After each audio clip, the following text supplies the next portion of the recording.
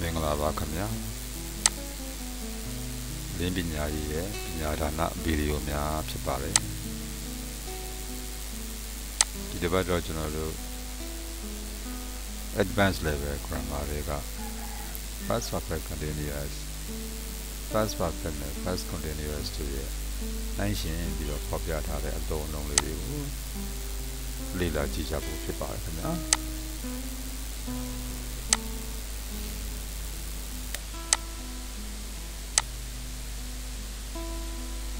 Okay,ကျွန်တော်တို့ပထမစာမျက်နှာကိုစကြည့်အောင်ရှင်းလင်းချက်တစ်ခုနဲ့စပါတယ်ခင်ဗျ We use the past perfect continuous to talk about something that was in progress recently before or up to a past point in time and the past perfect when we talk about a finished activity before a past timeဒီနေရာမှာသူ past perfect continuous နဲ့ past perfect တို့ရဲ့အတိတ်အချိန်တွေထဲမှာဖြစ်ပျက်ပြောင်းလဲတဲ့သဘောတဘာဝတွေကိုနိုင်ရှင်ပြီးတော့ဖော်ပြပေးထားတာဖြစ်ပါတယ်ကျွန်တော်တို့ past perfect continuous ကအတိတ်ကာလကုန်ဆုံးသွားတဲ့အချိန်တစ်ခုအထိသို့မဟုတ်လို့ရှင်လည်းအဲ့ဒီအချိန်တစ်ခုမတိုင်ခင်အထိ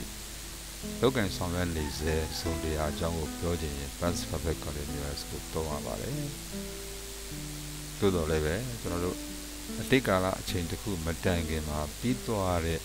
လုံးဆောင်ချက်တစ်ခုအကြောင်းကိုပြောရင်တော့ past perfect သုံးတယ်လို့ပြောခြင်းဖြစ်ပါတယ်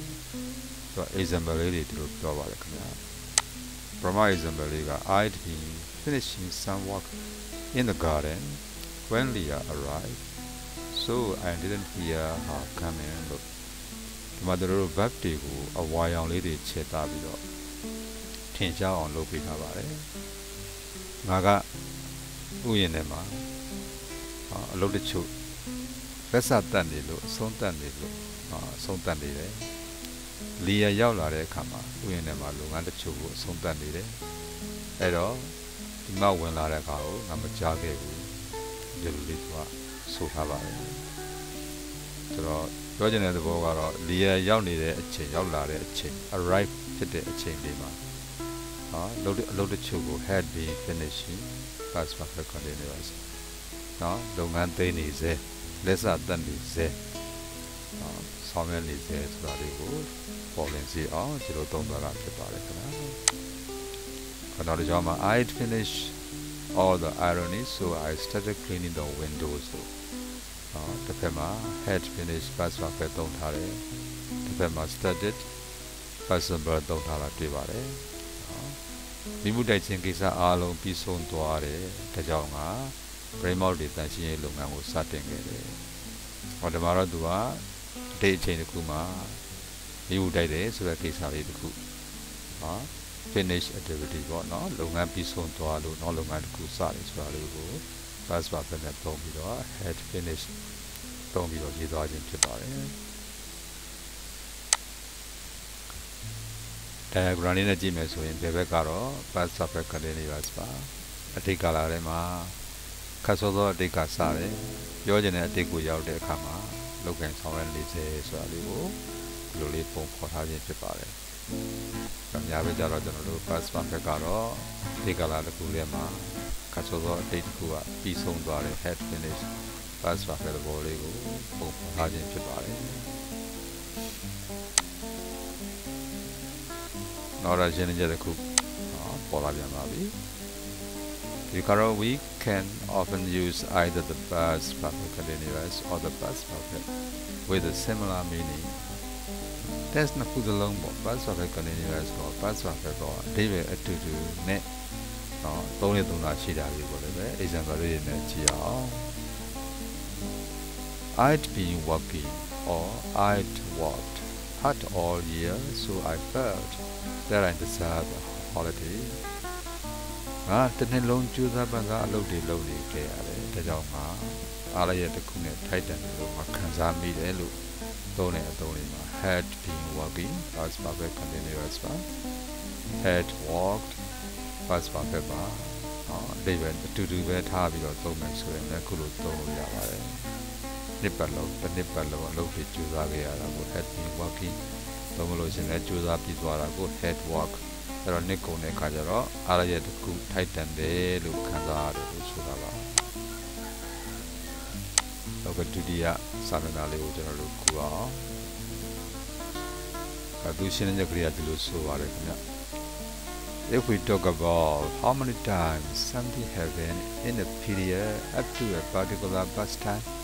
we use the past perfect, not the past perfect continuous. ဒီကတော့ past perfect ကိုသုံးပါ past perfect continuous ကိုမသုံးပါနဲ့လို့သူတို့ဆိုပါတယ်နော်အဲ့ဒါဘယ်ခါမှလဲဆိုရင် particular past time လို့ခေါ်တဲ့အတိတ်ကာလတွေကစုံတရားသောအခြေ up to အထိပေါ့နော်အဲ့ဒီအထိ in a period ကာလတစ်ခုမှာဖြစ်ပျက်ပြောင်းလဲနေတဲ့စုံတရားဟာ how many times အကြိမ်ဘယ်လောက်ရှိတယ်ဆိုတဲ့အကြောင်းကိုပြောတော့မယ်ဆိုရင်တော့ဒါ past perfect ကိုသုံးပါခင်ဗျာ past perfect continuous ကိုသုံးပါနဲ့လို့ပြောပါတယ်ဥပမာလေးကဒီလိုဆိုပါတယ် How many times had you met him before yesterday မနေ့ကမတိုင်ခင်အထိမင်းသူ့ကိုဘယ်နှကြိမ်မြင်ခဲ့လဲဘယ်နှကြိမ်တွေ့ခဲ့လဲလို့ပြောတာဖြစ်ပါတယ်ဟုတ်ကဲ့ဒုတိယ example လေးမှာ I had stayed in the hotel twice in the 1990s 1990ခုနှစ်တည်းမှာငါဟာအဲ့ဒီ hotel မှာနှစ်ကြိမ်တည်းဘူးလေလို့ပြောတာပါခင်ဗျာ How many times ဘယ်နှကြိမ်ဘယ်နှခါလဲလို့ပြောတဲ့သဘောလေးပါဟုတ်ကဲ့ခင်ဗျာနောက်တော့ထပ်ပြီးတော့ရှင်းလင်းချက်တစ်ခုပေါ်လာကြပါပြီဒီခါနည်းနည်းများပါလေဗျာဟုတ်ကဲ့သူဘာပြောလဲကြည့်အောင် The past perfect continuous can be used to talk about a situation or activity that went on before a particular past time ဟုတ်ကဲ့အတိတ်ကာလအချိန်စုံတရားမတိုင်ခင်မှာဆက်လက်ဖြစ်ပျက်နေတဲ့activity လုပ်ဆောင်ချက် situation အခြေအနေအကြောင်းကိုကျွန်တော်တို့ပြောတဲ့အခါမှာကျွန်တော်တို့သုံးနိုင်ပါတယ် past perfect continuous ကိုသုံးနိုင်ပါတယ်အဲ့ဒီအခြေအနေတွေဟာကျွန်တော်တို့ဖြူအောင်လေးတွေခြေပြီးတော့ပြထားတဲ့၃ခုရှိပါတယ်အဲ့ဒီအခြေအနေတွေကနံပါတ်1အခြေအနေက finish at the time ထိုအချိန်မှာအဲ့ဒီparticular past time လေးမှာပြီးသွားတဲ့အနေအထားမျိုးဖြစ်ချင်လည်းဖြစ်မယ်။သို့မဟုတ်နံပါတ်2မှာ continue beyond it အဲ့ particular past time အတိတ်အခြေအနေတစ်ခုမှာကျွန်တော်တို့အဲ့အခြေအနေလေးကိုလည်းလေးလုံးပြီးတော့ဆက်လက်ပြီးတော့ဖြစ်ပျက်နေတဲ့ဆိုတဲ့အနေအထားမျိုးလည်းဖြစ်ချင်ဖြစ်နိုင်တယ်။ or သို့မဟုတ်တတိယအခြေအနေကတော့ finish shortly before it အဲ့ဒီမတိုင်ခင်လေးမှာပြီးသွားတာမျိုးလည်းဖြစ်ချင်ဖြစ်နိုင်ပါတယ်။အခြေအနေ၃ခုဖြစ်ပါတယ်။ဒီခါမျိုးမှာ past perfect continuous ကိုသုံးလို့ရပါတယ်။ဟုတ်ကဲ့ example လေးနဲ့ကြည့်ဖို့ကောင်းပါတယ်။နံပါတ်1အခြေအနေလေးကတော့ finish at the time အခြေအနေကိုသူပြောချင်တာပါ။ example လေးကိုကြည့်မယ် We'd been driving for about an hour when the engine suddenly stopped ကား engine ရုတ်တရက်ရပ်သွားတဲ့အချိန်မှာငါတို့ကားမောင်းလာတနာရီဖြစ်နေပြီ had been driving past perfect continuous ပါအဲ့တော့ကား engine ကလည်းရပ်သွားတယ်ရပ်သွားချိန်လေးမှာကားမောင်းနေတဲ့ကိစ္စကလည်းပြီးသွားပြီပေါ့ရပ်သွားပြီပေါ့ဒါတော့ finish at the time ဘောလေးပါပါတယ်ဒုတိယ example လေးပါ She felt terrible during the interview because she had been suffering from flu since previous day လွန်ခဲ့တဲ့နေ့တွေကတည်းကသူခံစားနေရတဲ့တုပ်ကွေးယောဂကြောင့်တုပ်ကွေးယောဂခံစားနေရတော့ကြောင့် interview ကာလတော့တင်မှာသူတော်တော်လေးစူးစူးဝါးလေးသူဖြစ်နေတယ်စူးစူးဝါးလေးခံစားနေရတယ်လို့ပြောပါတယ်ဒါဆိုရင် interview ကာလမှာလည်းတုပ်ကွေးဟာမပြတ်သေးဘူးဆိုတဲ့ဘောလေးပါတော့ continue beyond it လို့လေးဆိုတဲ့သဘောပါပဲတတိယအခြေအနေကိုကြည့်အောင် When I last saw Omar he'd been running and was out of breath ငါ Omar ကိုနောက်ဆုံးတွေ့လိုက်တဲ့အချိန်မှာသူပြေးလွှားနေလို့အသက်ရှူရအောင်မှားနေတယ်ဆိုတော့သူအပြေးတော့ရပ်သွားပြီပေါ့ဒါပေမဲ့အဲ့ပြေးတဲ့ရလက်ကလေးဖြစ်တဲ့အသက်ရှူမှားနေတယ်ဆိုတာလေးက had been running ဆိုတာလေးကပြောတာပါဒါတတိယအခြေအနေဖြစ်တဲ့ finish shortly before it ဆိုတဲ့အခြေအနေမှာအကျုံးဝင်ပါတယ်ခင်ဗျာဒါ past ဒီသုံးခုစလုံးမှာ past perfect continuous သုံးလို့ရပါတယ်ဟုတ်ကဲ့နောက်တစ်ရှင်းချက်တစ်ခုကျွန်တော်တို့ကြည့်အောင် If we are not interested in how long the activity went on we can use the past continuous instead of the past perfect continuous ဒီကတော့ကျွန်တော်တို့ past perfect continuous အစား past continuous ကိုသုံးနိုင်တယ်ဆိုတဲ့အခြေအနေဒီကတော့ ဒီ activity လို့ဆောင်ချက်လေးဟာဘယ်လောက်ကြာကြာဆက်ဖြစ်နေလဲဆိုတော့ကျွန်တော်တို့ကစိတ်မဝင်စားဘူးအဲ့ဒီအကြောင်းကိုဇောင်းမပေးခြင်းဘူးဆိုရင်ကျွန်တော်တို့ကpast perfect continuous ကိုသုံးရမလို့ပဲね past continuous သုံးလို့ရပါတယ်ဒါလေးကိုကျွန်တော်နှစ်ကြောင်းနှိုင်းရှင်ပြီးတော့ပြောမှာဖြစ်ပါတယ်ကြောင့် compare ဆိုတာလေးကိုကြည့်အောင်ပထမကြောင်းလာပါတယ်နောက်ကြောင်းနဲ့နှိုင်းရှင်မှာဖြစ်ပါတယ်ဒီကြောင်းလေးက when the merger was announced it became apparent that the two companies had been discussing the possibilities since last year ပြီးကြတဲ့နေ့ကတည်းကဖြစ်နေကြရှိတာကို company နှစ်ခုဟာဆွေးနွေးတိုင်ပင်နေကြရဲဆိုတာထင်ရှားလာတယ်merger ပူးပေါင်းဆောင်ရွက်မှုကိုပူးပေါင်းတဲ့ကိစ္စလေးကိုကျွန်တော်တို့ announce ကြေညာလိုက်တဲ့အခါလွန်ခဲ့တဲ့နှစ်ကလေးကဖြစ်နိုင်ခြေတွေကို company နှစ်ခုဟာသူတို့ပေါင်းဖို့အတွက်ဖြစ်နိုင်ခြေတွေကိုဆွေးနွေးနေကြတယ်ဆိုတာထင်ရှားလာတယ်လို့ပြောတာဖြစ်ပါတယ်ဒါကတော့ကျွန်တော်တို့ had been discussing past perfect continuous ကိုသုံးထားတာတွေ့ရပါတယ်ဒါတော့ကျွန်တော်တို့ဒီ activity ဟာဘယ်လောက်ကြာတယ်ဆိုတာကိုစိတ်ဝင်စားတယ်ဒါလေးကိုဇောင်းပေးတဲ့အခါမှာ perfect continuous သုံးခြင်းဖြစ်ပါတယ်သို့တော့နောက်တစ်ကြောင်းကျွန်တော်တို့ကြည့်မယ်ဆိုရင်ဟုတ်ကဲ့တတိယစာမျက်နှာလေးရောက်လာပါတယ်အဲ့ဒီ example လေးရဲ့ accept ပါပဲ A friend told me about a conversation she'd presently overheard. Two women were discussing their holiday plans. ဒီကတော့သူက past perfect continuous မဟုတ်တော့ဘဲနဲ့ past continuous ကိုသုံးပါတယ်ခင်ဗျာလောက်ကြာကြာဆိုတာကိုစိတ်ဝင်စားဘူးဘာလုပ်တယ်ဆိုတာကိုပဲပြောချင်တာပါမိတ်ဆွေတယောက်ကငါ့ကိုပြောတယ်သူမကြခင်လေးရမှာကြားခဲ့ရတဲ့စကားပြောတစ်ခု